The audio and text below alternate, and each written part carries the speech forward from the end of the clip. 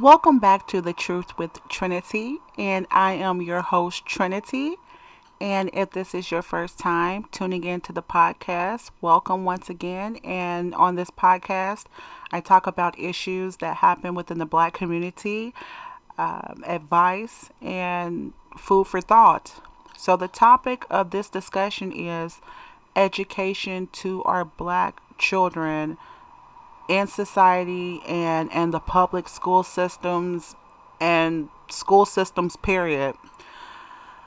I have experience with being a parent in the school system, and it's not an easy road, but I've taken some steps on my own, and I hope to pass along these suggestions to other Black mothers and fathers out there to take your child's education into your hands.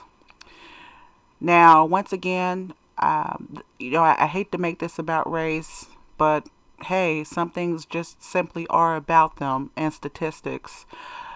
But I want to start off by saying that, and this is not to say all white teachers. I'm sure there's some white teachers that have, big hearts and they just want to teach their pupils and, help them learn. But the reality is, and someone passed this tidbit of information along to me because I just couldn't understand, why if, there were prejudiced, teachers that happened to be white would teach in primarily Black neighborhood schools.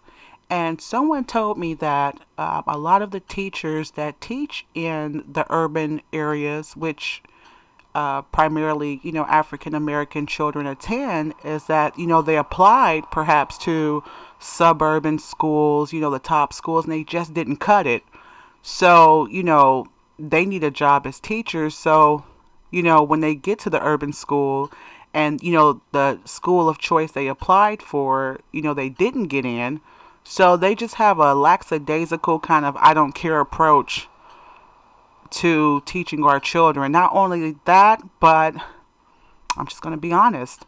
Their purpose is not to teach our children to be more superior than their children, because that would, create equality. If we're getting the same education that their children are getting, then the educational gap, which would lead to a less of a financial gap. So, of course, they're not willing to really teach our children what their children are learning.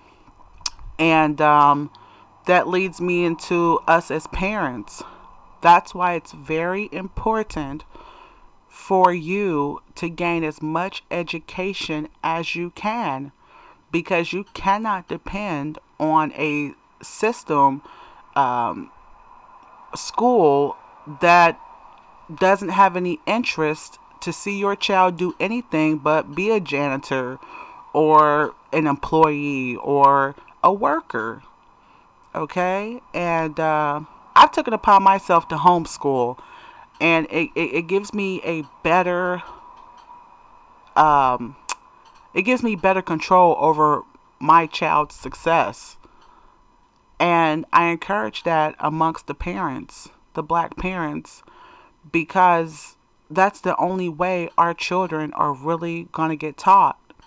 Like, for example, when your children are young, 2 and 3 years old, even 4 years old, it's great to buy them PlayStations, Xboxes. Trust me, I do the same for my kids, but at the same time, I started when my child was young buying them educational toys, reading toys, math, little talking math owls, and different little characters and things of that nature. And on her walls, I put maps and whatnot, because I want her to become acclimated to the 50 states, and or it might be more than that now, but the world maps. And not only that, but I take it into my hands to teach my child. And sometimes it's crazy. The white teachers, they they love to talk about our children and their failing rate, but they get an attitude because they kind of sense that, No, honey, I don't need you to teach my child. I'm going to teach my child. Like, I don't need you to do anything but grade her work. And that's what I love about homeschooling, because I get the power to teach my child what I want her to know. And I encourage us to do so. So, we definitely want to fight for justice in the school systems, but we need to come to the reality that they are never going to teach our children what they need to know to succeed, because that's a threat to their society and wealth. Like I said, I highly encourage you to spend the time teaching your children. So instead of them learning the rap songs and the new song that you hear on the radio, no, let's crack open a book. I'm going to purchase some books for you. I'm going to invest, because what you want to do is you want to invest in your child's future. And no one's going to invest in our children but us.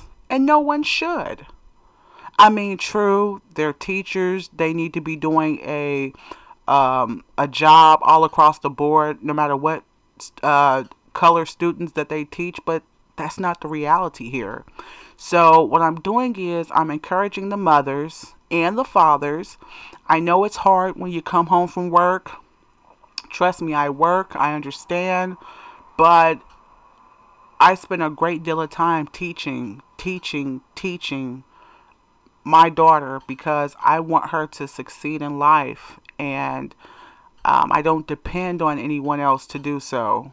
And I encourage other black men and women out there to take the time, even if it's an hour or two out the day, to teach your children. Sit down and go over math with them. And that's why it's important as parents, like I said, that we have education ourselves, because they get shocked. Oh yeah, they get shocked when they figure out that, hey, I can teach my child division. I can teach my child algebra. Now, I don't need you to sit up there and teach. I'll do it. And that's why it's important to teach our young men and women the importance of education, so that they will have something to teach their children. They will have some type of educational foundation to be able to teach their children. Because it's one thing to be able to reproduce and have a child, but you have to have something to offer that child. It takes more than name brand clothes. It takes more than a PlayStation, a Xbox, like I said, designer jewelry. That's one form of saying you love your child, but also making sure that they have the tools in life to succeed is also love. So I encourage the parents to take their children's education very seriously. Sit down, work out math problems with them, go over reading with them, make them read a book a night, make them do a book report. If they fail in school, tell them that you're going to take away that game. Monitor their progress, because that's another thing. They don't expect for us to be participating in our children's education. They have this preconceived notion about us, as blacks, that, we love to dance and we love to sing, and, we love hip hop and all that type of stuff. But we have no interest in our child's education. And we need to change that. We need to send a message that, no, you can't teach my child anything, because I'm right there in the books with them and I know exactly what's going on. They don't expect us to know what's going on with our children's assignments and their report cards. Okay, so this is definitely encouragement to put hands on your children's education, their futures. It's up to us to make sure that we set them up to succeed. We don't need to depend on anyone else to do so for us. If we want to be independent, if we want to be taken seriously, If we want our children to thrive out here, let's prove them wrong. Let's get those scores up statistically. You know, it's one thing for our children to not have a lot of money, and they always like to mention poverty, but poverty does not have anything to do with the mind, the human brain, and education. Yeah, we might not have a lot of money, but we can be intelligent. And once we elevate our minds as a people, the rest will follow. Because that's what is part of what's keeping us down. So we have a system that's keeping us down, okay? But half of that we can solve ourselves. And it starts with our youth. It starts with our children, educating them on our history, okay? And I like to educate children on further back than just slavery, because that's one thing that you'll see in the history books and the public school systems. They always like to mention slavery as if that's like a brainwashing reminder that that's all we come from, and it's just not true. Okay? Teach them about the Egyptians. Okay? Teach them about the Israelites. Teach them about the Moors. And if you don't know about it, study yourself so that you will have something to feed your child. Okay? Because we come from more than just slaves. That's just what they want us to believe. We're so much more than that. We are a great people. We still are. We just need to wake up to who we are, and the rest will follow. Well, that pretty much sums up this segment. I thank you for taking your time to listen. If you have any suggestions or want to contact me, please do so with my email, which is thetruthwithtrinity@gmail.com. It's been a pleasure. Peace and blessings.